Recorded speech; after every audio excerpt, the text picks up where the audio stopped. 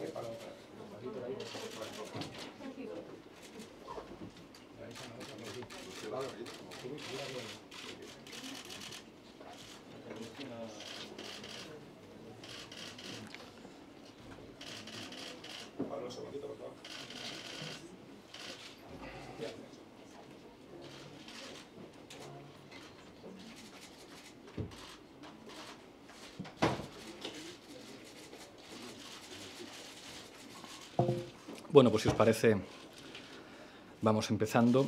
En la reunión de hoy con el candidato del Partido Popular le he expuesto en primer lugar nuestra valoración de las elecciones del día 20, que a nuestro juicio, como principal consecuencia política, tiene el final del sistema del turno.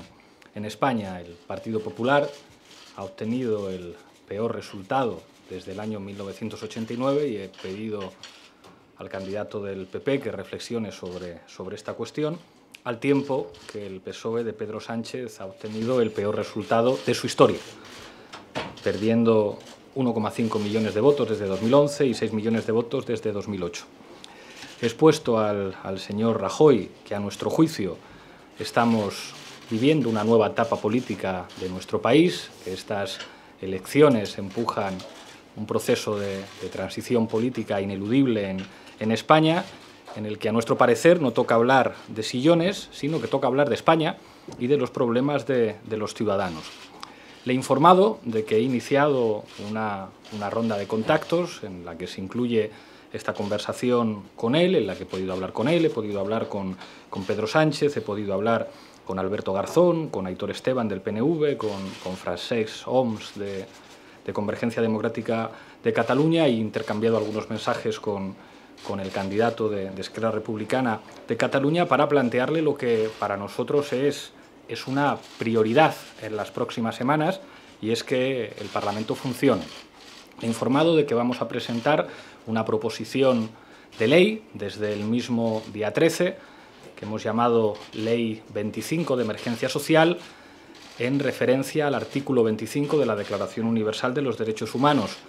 Mientras algunos hablan de sillones o de la vida interna de sus partidos, o de quién tiene que presidir el Congreso, o de cuestiones que quizá no sean lo que más interesan a los ciudadanos españoles, nosotros vemos como inaceptable que en este momento haya españoles a los que han cortado la calefacción, a los que han cortado la luz, familias españolas desahuciadas, mujeres víctimas de violencia machista que no cuentan con una alternativa habitacional y tienen que seguir conviviendo con el agresor, pequeños y medianos empresarios, así como familias asfixiados por deudas y pensionistas que no pueden hacer frente al coste de sus medicamentos y que hay que intervenir inmediatamente, con prioridad con respecto a cualquier otra cuestión, y por eso desde el día 13 presentaremos esta proposición de ley. Esta proposición de ley, que no tendría costes para el Estado, implicaría que podemos impedir que se deje a ningún español sin calefacción, podríamos acabar con los desahucios sin alternativa habitacional, podríamos asegurar asimismo la alternativa habitacional para cualquier mujer víctima de violencia machista, y podríamos asegurar que cualquier abuelo o abuela de este país no va a carecer de los medicamentos que necesita por no poder afrontar un copago sanitario completamente injusto. Ya saben ustedes que he enviado esta propuesta a todas las formaciones políticas y estoy a la espera de respuesta. Nosotros no hemos llegado al Parlamento para hablar de sillones, hemos llegado para dar la cara por los ciudadanos y ciudadanas de nuestro país, y para nosotros la principal prioridad en estos momentos es es que haya una mayoría parlamentaria que asuma que puede haber una ley 25 de emergencia social que dé la cara por la gente, y pensamos que eso contribuirá a que ese cambio de época política que estamos viviendo lo empiecen a notar quien lo tiene que notar, que son los ciudadanos. Y a partir de aquí, encantado de responder a sus preguntas.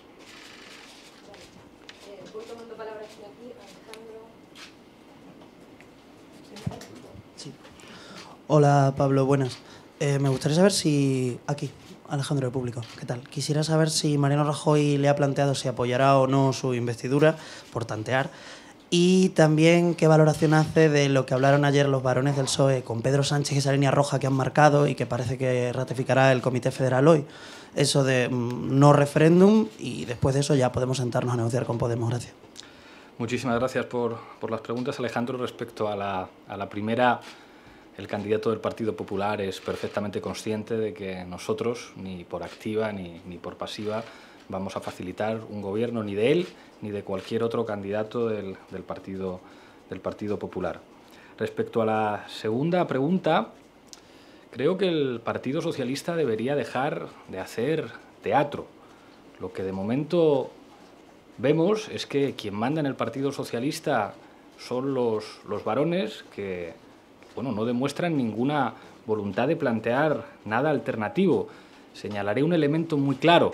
Después del decepcionante discurso de Navidad del jefe del Estado, en el que apenas se habló de corrupción y en el que no se habló de desigualdad, vimos ya visualizado un acuerdo entre el PP, el PSOE y Ciudadanos, que dijeron los tres: nos encanta el discurso del jefe del Estado. Y creo que esa es toda una declaración de intenciones por parte del Partido Popular. Recuerdo que ese discurso del jefe del Estado no señaló lo que a mi juicio son los principales problemas de los ciudadanos españoles: la desigualdad y la corrupción. Creo que hemos visto una primera gran coalición a tres, en las que los tres coinciden en respaldar un discurso que creo que fue enormemente decepcionante para la ciudadanía. Veo al Partido Socialista demasiado obsesionado en hablar de sí mismos, en hablar de si tienen candidato o no lo tienen, en hablar de cuándo hacen el Congreso y en mostrar cada día que quien manda en ese partido no es su secretario general. Al mismo tiempo, yo les he hecho llegar la propuesta de ley 25 de emergencia social y todavía no he escuchado nada. Escucho solamente una obsesión por parte del Partido Socialista, empeñados en no entender lo que han dicho las urnas y empeñados en no entender que la unidad de España se defiende entendiendo la plurinacionalidad. En ese sentido, creo que ya está bien de teatros y que si efectivamente van a terminar permitiendo que el señor Mariano Rajoy gobierne, que se lo digan abiertamente a los españoles de una vez. Y si lo que van a hacer es cambiar de candidato porque quieren que haya unas nuevas elecciones en las que poder concurrir con un candidato respecto al que entiendan que puede obtener mejores resultados, que lo digan de una vez. Desde luego no veo al Partido Socialista con ninguna voluntad de hablar de los problemas de los ciudadanos españoles y no les veo con la altura histórica necesaria para afrontar el momento que estamos viviendo. Sí, buenos días. Soy Francesco Maneto del diario El País.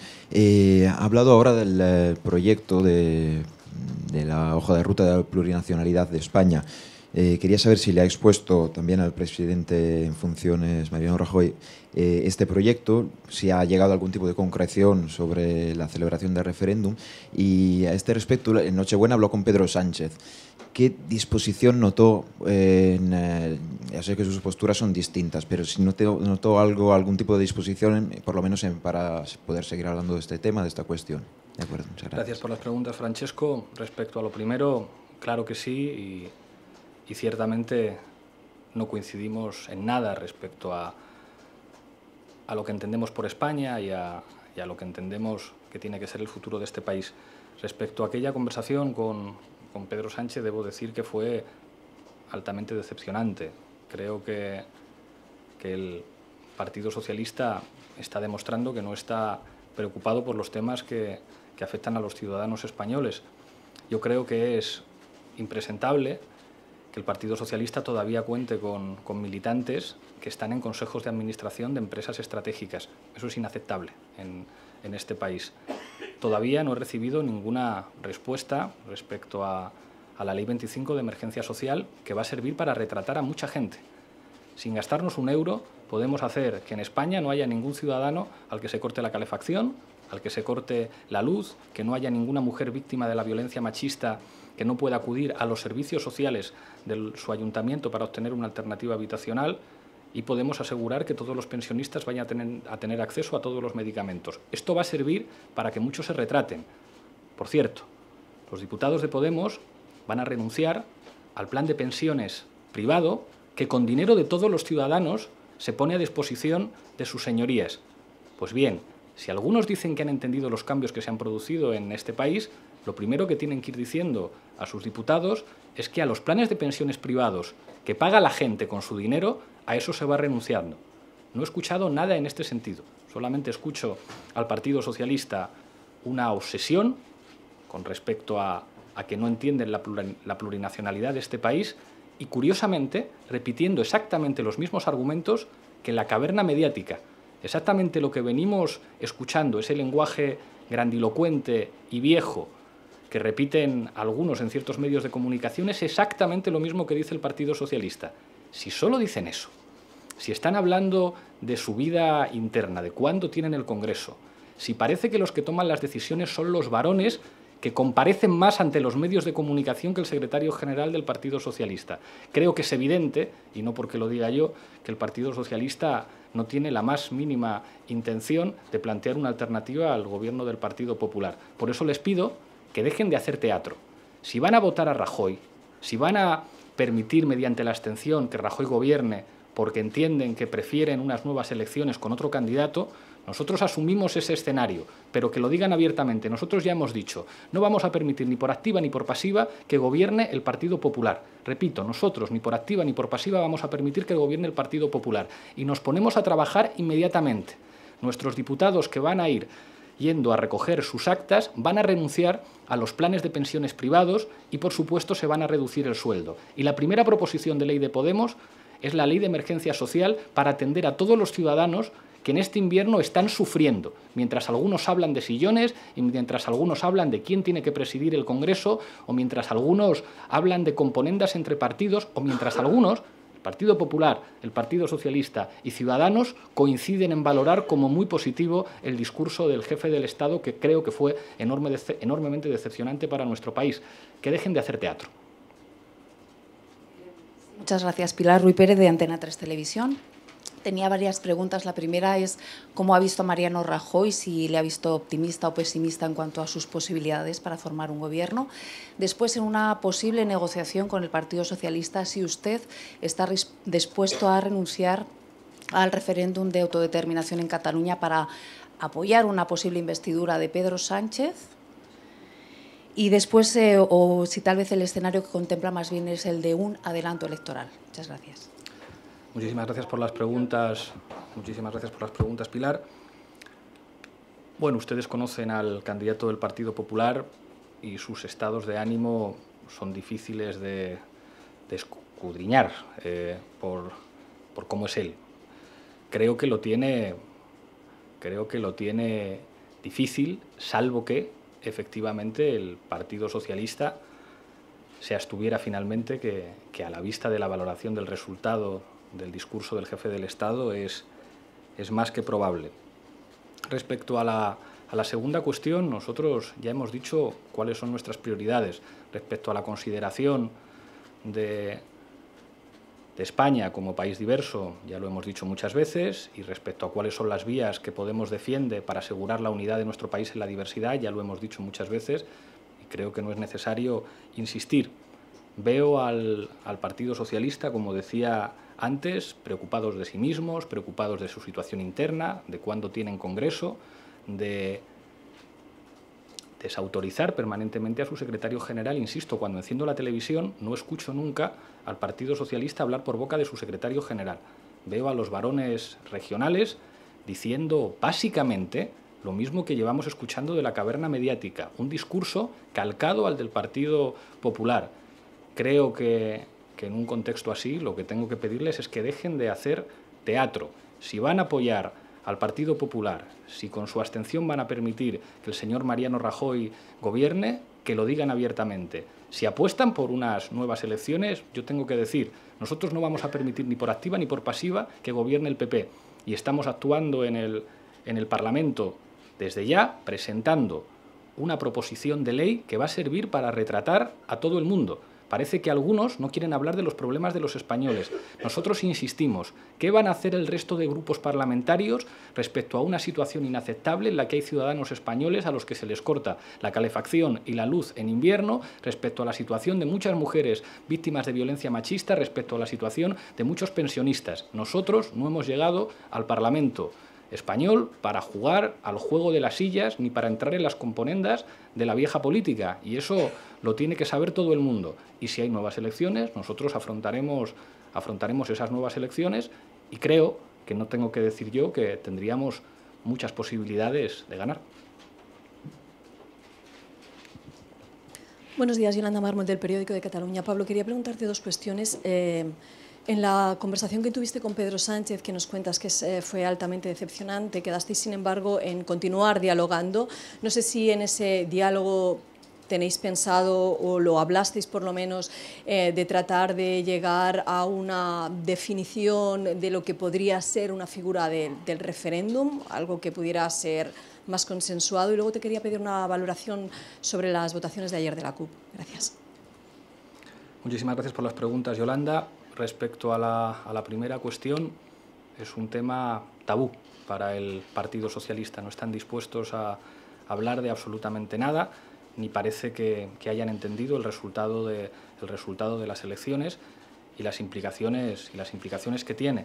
Para nosotros, la defensa de la unidad de nuestro país es fundamental, y las vías y los mecanismos democráticos que nosotros defendemos son de sobra conocidos.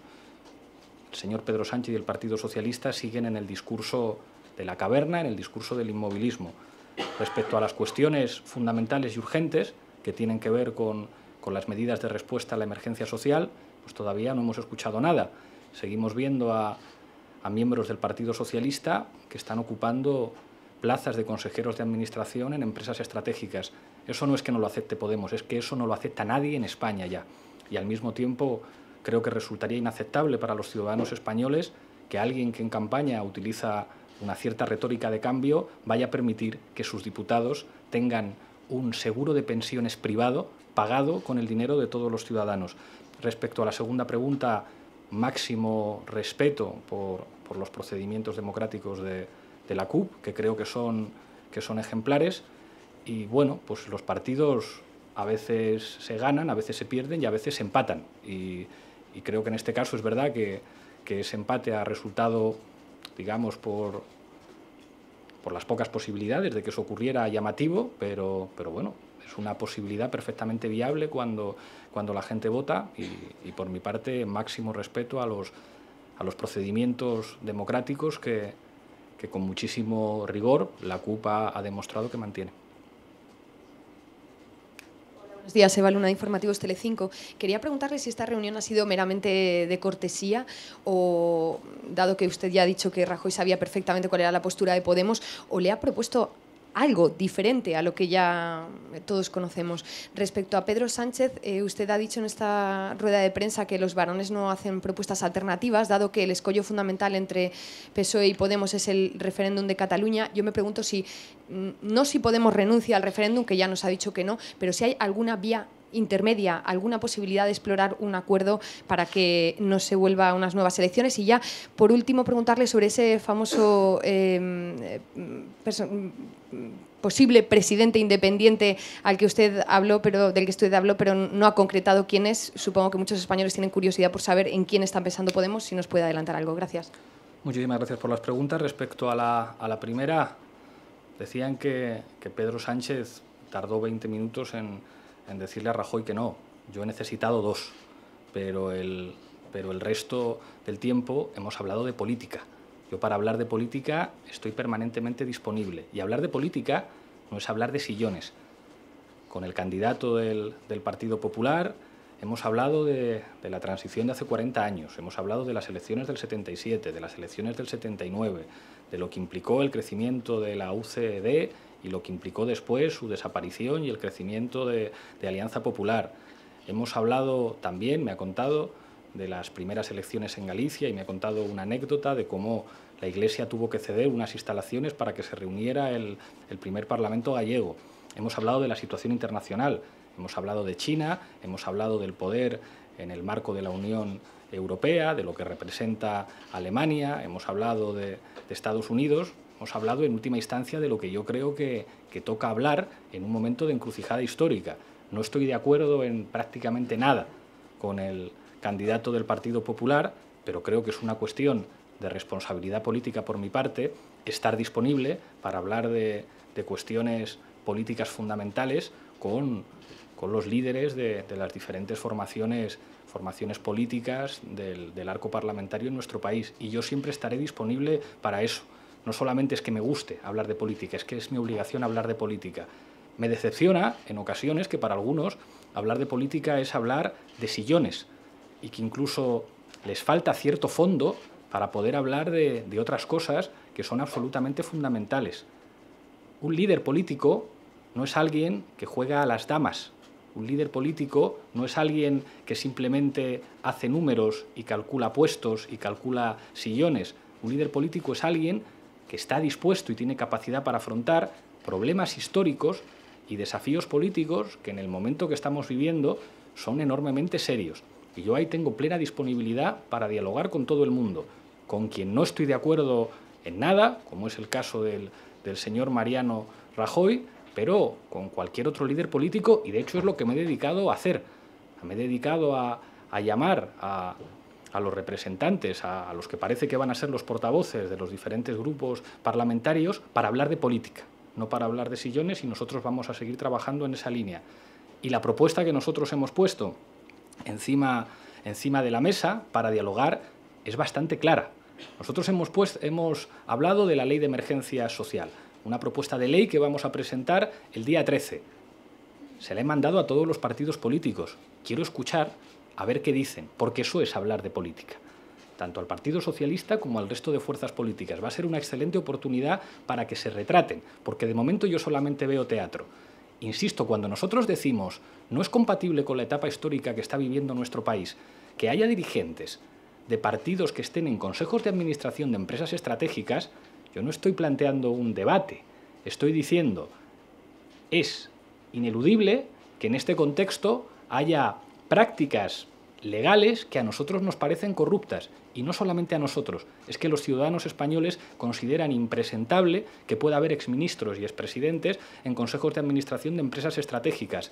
Siguiente elemento del que quiero oír algo, que renuncien al plan de pensiones privado. No es aceptable que los ciudadanos que están teniendo que vivir con un sueldo medio de 15.500 euros al año tengan que sufragar con su dinero los planes de pensiones privadas de sus señorías.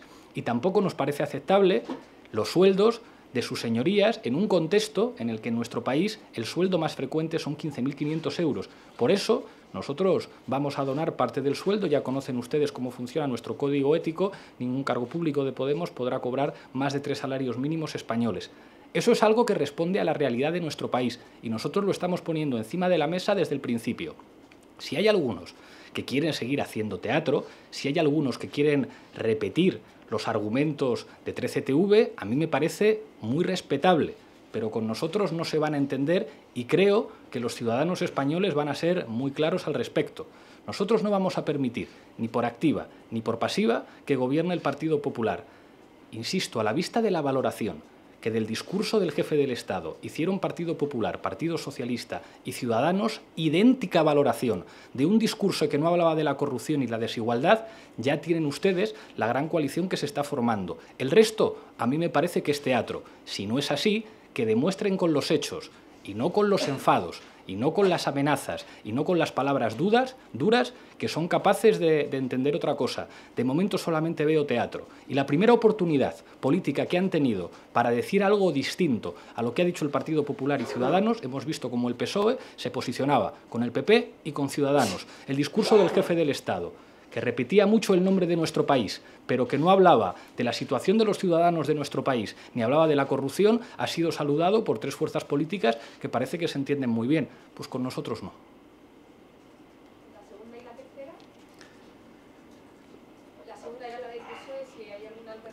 esa creo que la he explicado muchas veces. Para nosotros ya hemos dicho cuál es el instrumento fundamental para defender la unidad de nuestro país, y lo hemos dicho muchísimas veces. Y pensamos que el resultado de las elecciones corrobora que solamente quien tenga una propuesta de país estará en condiciones de terminar con el inmovilismo y asegurar que podamos continuar todos juntos. Y esto ya lo he explicado muchas veces y esto lo llevamos diciendo desde hace muchísimo tiempo.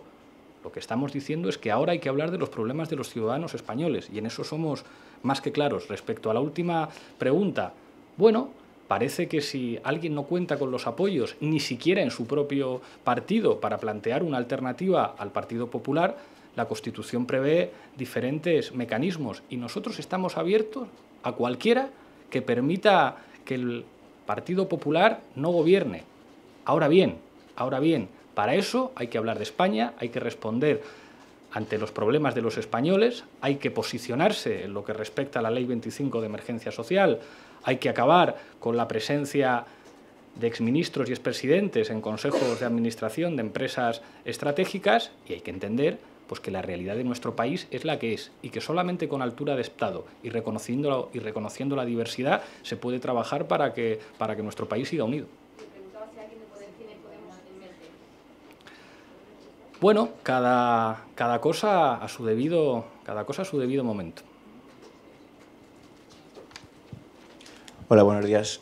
Iván Gil del Confidencial. Comentaba usted que no estaban por la labor de hablar de sillones. Entiendo entonces que Mariano Rajoy sí, no sé en este sentido si le ha hecho una propuesta sobre la composición de la mesa del Parlamento, si le darían algunos puestos ahí.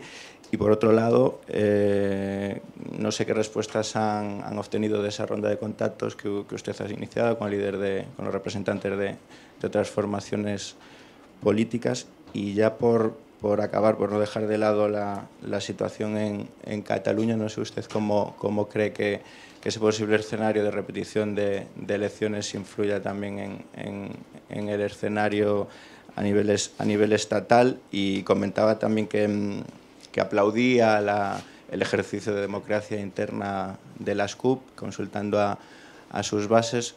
Podemos siempre defendió que todo tipo de pactos postelectorales se ratificarían también con sus bases.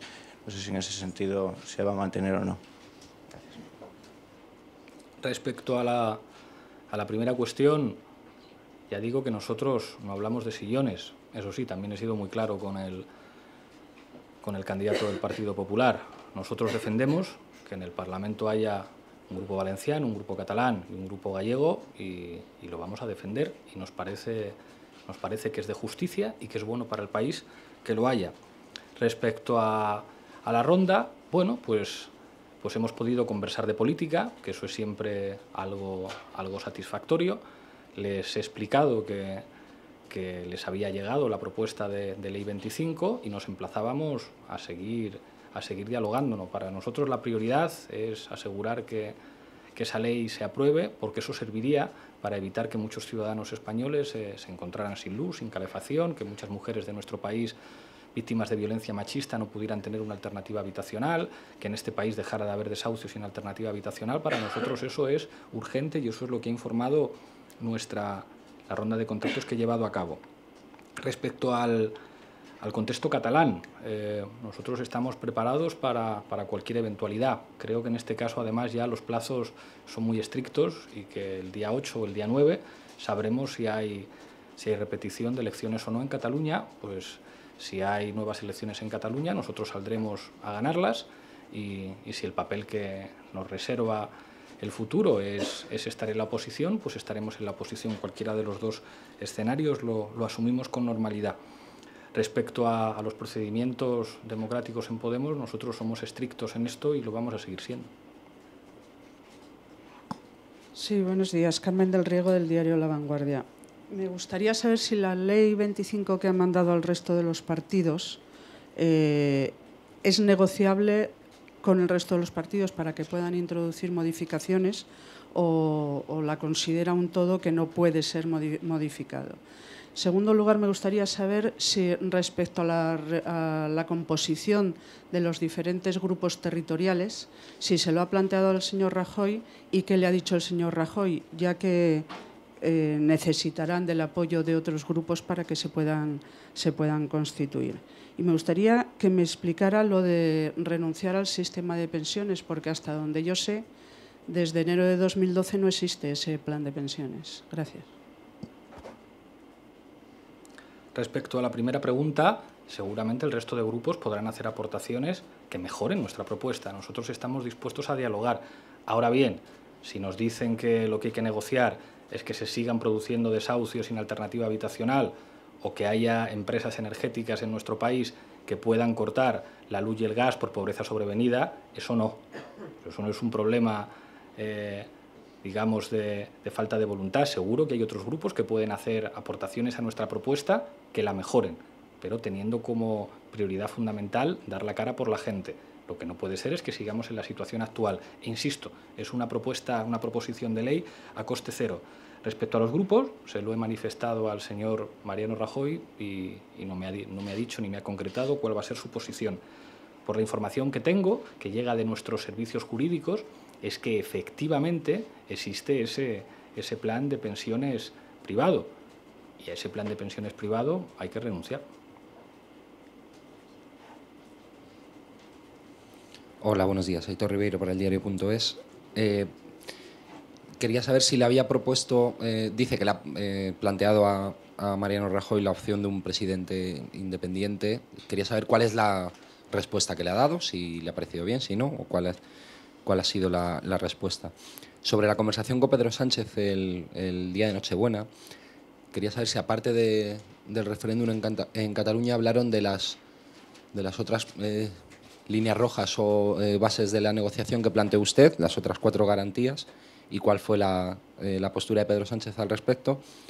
Y sobre la ronda de contactos con los demás partidos, quería saber si hay alguno que le haya comprometido su apoyo o en alguna de los planteamientos que ha hecho sobre como la Ley 25 o el referéndum en Cataluña, una posible investidura, etcétera. Gracias. Gracias por las preguntas. Respecto a la primera, es una opción que contempla la Constitución y es una opción que respondería ante la eventualidad de que hubiera un candidato que ni siquiera contara con el apoyo de su partido, como parece que está ocurriendo. Nosotros con eso lo que estamos diciendo es nuestra plena disponibilidad para que el Partido Popular no gobierne. Pienso que el PSOE, por su parte, lo que está haciendo es teatro, porque a la vista de los discursos que emiten los únicos que parece que dicen algo en el Partido Socialista, que son los varones, es básicamente repetir el discurso del Partido Popular. Insisto de nuevo con el argumento, la valoración del discurso del jefe del Estado es más que clara. Los 3 partidos, Partido Popular, Partido Socialista y Ciudadanos, han dicho exactamente lo mismo y eso es una declaración de principios muy clara. Parece que no les preocupa la corrupción y que no les preocupa la desigualdad. En la conversación con Pedro Sánchez ya he dicho lo que pienso. A mí no me gusta que cuando se habla de cuestiones urgentes, no me gustan las generalidades. Yo estoy dispuesto a hablar de política y estoy dispuesto a hablar de política las horas que haga falta.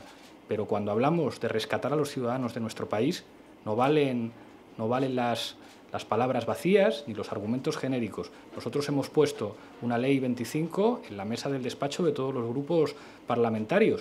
Soy optimista porque no veo ninguna razón para que algunos de esos grupos no trabajen con nosotros en que esa ley se convierta en una realidad. En el caso concreto del Partido Socialista, llevo una semana escuchándoles exclusivamente hablar de su propio partido, de cuándo tienen que tener un congreso, de si hay un candidato alternativo a Pedro Sánchez, y veo a los varones de ese partido marcando continuamente no, repitiendo además el mismo tipo de argumentación que hace el Partido Popular, que en resumidas cuentas es no entender España y no entender que la unidad de nuestro país se defiende con otros criterios. Hola, Sara Medialdea, trabajo para el diario ABC. dijo usted la primera vez que vio a Mariano Rajoy que no habían coincidido en nada. En esta ocasión ha dicho en prácticamente nada. No sé si ha visto algún cambio de actitud en el candidato del PP a raíz del resultado electoral. Y en segundo lugar, y perdóneme la torpeza, pero siempre le escucho hablar y siempre habla claro y se le entiende muy bien, pero no consigo terminar de entender si el referéndum de Cataluña sería algo absolutamente innegociable o si hay alguna posibilidad de modularlo. Gracias. Muchísimas gracias por las preguntas. Respecto a la segunda, para que no haya ninguna duda, nosotros lo llevamos diciendo antes y después de las elecciones. La única manera de defender la unidad de nuestro país es a través de procedimientos democráticos. Digo lo mismo que he dicho siempre, para que no haya ninguna duda.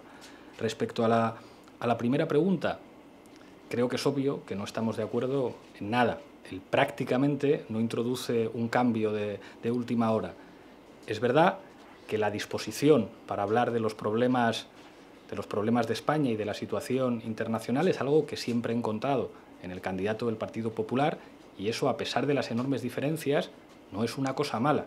Yo estoy dispuesto a hablar las horas que haga falta con el señor Pedro Sánchez, con el señor Albert Rivera, con todo el mundo, si es hablar de política en serio.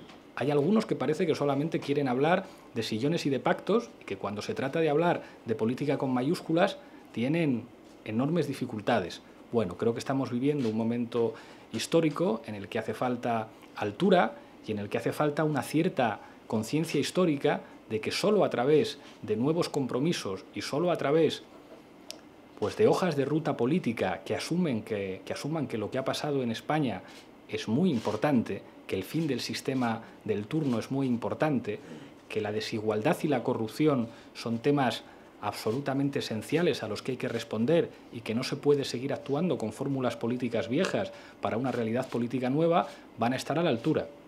Yo estoy dispuesto a hablar con todo el mundo y a hablar con todo el mundo largo y tendido.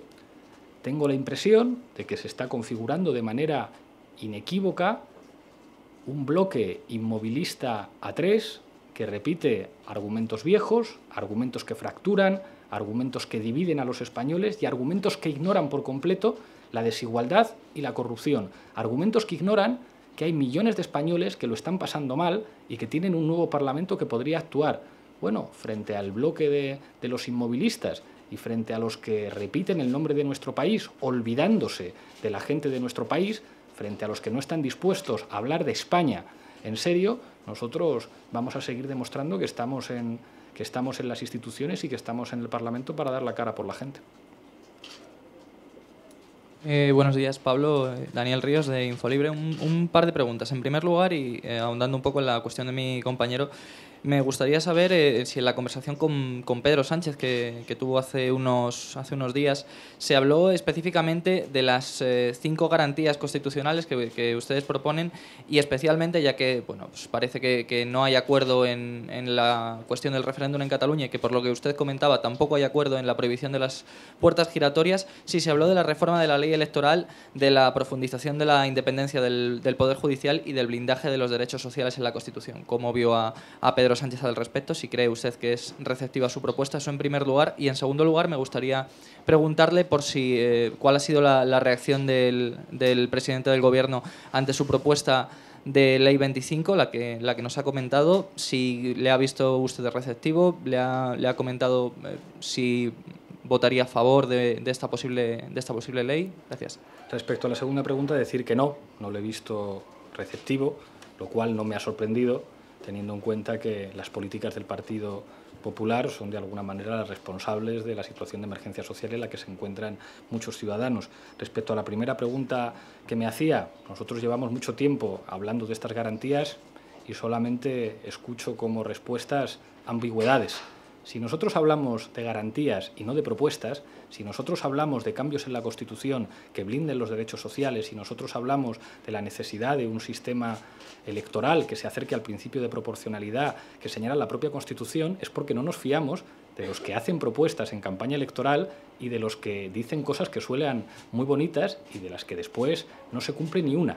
Por lo tanto, yo sigo escuchando ambigüedades, no he escuchado a ninguna formación política en España, ni al Partido Socialista ni a ninguna, que esté dispuesta a acometer los cambios constitucionales imprescindibles en España, no para que hablemos de propuestas o para que enunciemos buenas palabras, sino para que hablemos de garantías.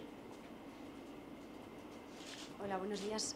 Lorena Baeza, de La Sexta Noticias. Me gustaría insistir un poco en la idea del presidente independiente. No sé si en concreto si se lo has planteado y qué le parece exactamente a Mariano Rajoy esa idea. También qué partes de la ley 25 le parecen mal a Mariano Rajoy, por qué no le ha visto receptivo al presidente en funciones y cómo ha sido el tono, cómo ha sido la respuesta cuando usted le ha planteado que ni por activa ni por pasiva desde Podemos se va a apoyar un gobierno del Partido Popular. Gracias. Gracias por las preguntas. Respecto a la última, el tono siempre educado, cortés y relajado, y nosotros vamos a seguir ahí. Nosotros vamos a decir las cosas con contundencia y vamos a llamar a las cosas por su nombre, pero en el mejor tono posible y con la mayor de las cordialidades que creo que es un requisito de cualquier conversación política. Respecto a la ley 25, pues bueno, creo que es evidente que nosotros estamos planteando que el Parlamento tiene que hacer lo contrario a lo que ha hecho cuando era dominado por el Partido Popular. Entonces, no me sorprende en absoluto que el candidato del Partido Popular pues no esté de acuerdo con que hay que rescatar a las personas porque la práctica y el resultado de sus políticas ha sido otra. Respecto a la primera pregunta, es una posibilidad que prevé la Constitución y que en un momento, digamos, históricamente tan especial como el que estamos viviendo, pues eventualmente podría servir para sustituir las carencias de un candidato que parece que no cuenta ni con el apoyo de su partido, ni con la suficiente capacidad política para plantear nada, para plantear algo diferente al mismo discurso que emplea la caverna mediática a través de noes. Entonces nosotros estamos abiertos a explorar cualquier posibilidad para evitar que el Partido Popular gobierne en este país. Eso sí, hablando de España y hablando de los problemas de los españoles. Y quien parece, e insisto en algo que ha sido muy claro y que quizá debería haber llamado la atención, un discurso del jefe del Estado que no está preocupado por la corrupción y que no está preocupado por la desigualdad y por el sufrimiento de los españoles, cuando es valorado de manera unívoca por PP, PSOE y Ciudadanos, está planteando de manera clara un bloque pro-restauración. Un bloque que quiere la restauración, un bloque que defiende el inmovilismo. Y yo creo que los ciudadanos españoles no han votado eso. Si algunos quieren forzar, no es nuestro caso, que haya nuevas elecciones, creo que es evidente que los ciudadanos españoles van a tener clarísimo quién representa una opción de cambio y quién no. En el caso de Ciudadanos creo que ya no queda ninguna duda, no hace falta que se lo diga yo. Creo que es evidente para lo que está sirviendo Ciudadanos y cuál era en última instancia su proyecto. Pero es que en el caso del Partido Socialista parece evidente también que están haciendo teatro. Y yo creo que los ciudadanos españoles no se merecen teatro, que digan la verdad, que digan que en última instancia están dispuestos a abstenerse para que gobierne Mariano Rajoy y que en última instancia lo que buscan es la sustitución de Pedro Sánchez para probar suerte con otro candidato o con otra candidata. Pues muy bien. Si hay otros candidatos u otras candidatas en el Partido Socialista que están preocupados de su Congreso, que están preocupados de su vida interna, que están preocupados de sus cenas, de sus comités federales, de establecer los límites de lo que tendría que decir su candidato cada día en la televisión, que dejen de hacer teatro ante los ciudadanos y que digan la verdad. Que digan si le quieren mover el sillón, cuándo lo van a hacer y cuál es la hoja de ruta que van a seguir, porque yo creo que a estas alturas nadie les cree. Hemos asistido a un espectáculo bochornoso a partir del día 21. El día 21 nosotros salimos a hacer una valoración política de lo que había ocurrido y pusimos encima de la mesa soluciones. Lo que vimos en el caso del Partido Socialista es a todos sus varones autonómicos saliendo a decir que no. Saliendo a decir, porque a algunos además se les escapó, como al señor Emiliano García Paje, que tenían que ser oposición. Pues bien, que digan la verdad, que dejen de hacer teatro. Ellos no están dispuestos a ser una alternativa al Partido Popular y lo han vuelto a demostrar en su valoración con el PP del decepcionante discurso del jefe del Estado. No tomen el pelo más a los ciudadanos. Si quieren seguir apostando por esa dinámica de gran coalición, de coalición de partidos por la restauración, que lo digan. Y si hay nuevas elecciones, creo que los ciudadanos españoles colocarán a todo el mundo en el lugar que se merece. Hola, soy Arantxa Martín de Onda Cero. Sé que hemos hablado varias veces, de este asunto, pero querría repetir para que me quedara clara la idea. ¿está dispuesto a aparcar el asunto del referéndum para poder seguir o para poder hablar con el PSOE? Se lo voy a decir para que lo entienda usted muy bien. Lo que hemos dicho es lo mismo que decimos. Quien no entienda que en este país la unidad de España se defiende desde la democracia y desde el entendimiento de la diversidad, no ha entendido nada. Y lo mismo que decíamos hace un mes, hace 2 meses, hace una semana, lo seguimos diciendo. Y creo que ya no puedo ser más claro y más cristalino. Ahora bien, lo urgente, lo fundamental para nosotros, lo que marca los tiempos de la política, es que las Cortes comienzan su andadura el día 13. Y hay ciudadanos españoles que no pueden esperar. Hay ciudadanos españoles que no se merecen que sus representantes políticos estén hablando de sillones, estén hablando de juegos de sillas y no se esté respondiendo a problemas que están afectando a millones de ciudadanos. Por eso nosotros llevamos la Ley 25 de emergencia social, para que todo el mundo se retrate, para que veamos quién da la cara por los ciudadanos españoles y quién está preocupado de otras cosas. Hemos dicho ya muy claramente lo que nosotros entendemos en clave de responsabilidad de Estado para asegurar la unidad de España. Más claro que ningún actor político en este país. Y también estamos diciendo lo que urge a día de hoy. Y a día de hoy lo que urge para el próximo día 13 es que las Cortes den respuesta a la situación de emergencia social. Ni un español sin luz y sin calefacción en invierno, ni una mujer española víctima de violencia machista sin alternativa habitacional, ningún jubilado que no pueda pagar sus medicamentos. Y esto lo podemos hacer ya. Y somos optimistas respecto a la posibilidad de obtener una mayoría parlamentaria. Pero de eso queremos hablar nosotros. Si hay otros que quieren hablar de sillones, de congresos, de luchas intestinas, de cuchillos, nos parece que forman parte de un bloque de la restauración, de un bloque inmovilista que no está a la altura histórica de lo que pide España. Gracias.